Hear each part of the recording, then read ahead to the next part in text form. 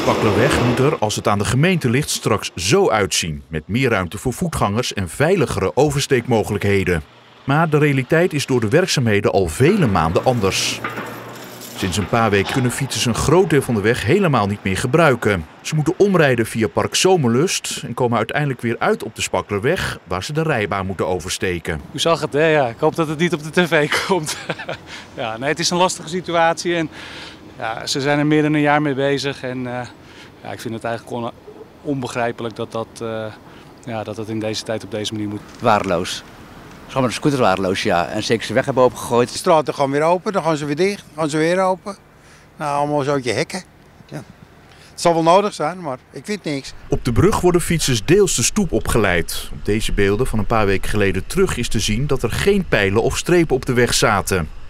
Inmiddels zijn die er wel, maar nog steeds snapt niet iedereen aan welke kant hij moet fietsen of zelfs lopen. Wist u dat hij hier niet mag lopen?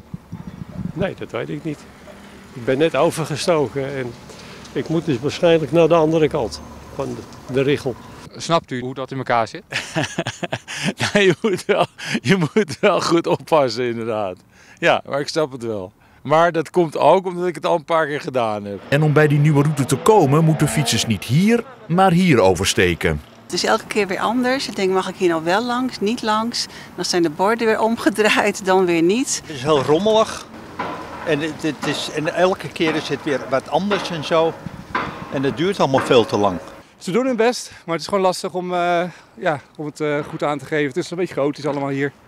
Dat lijkt me duidelijk. En dat de situatie op en rond de weg vaak verandert, bleek gisteren toen dit blok beton op het fietspad erbij kwam.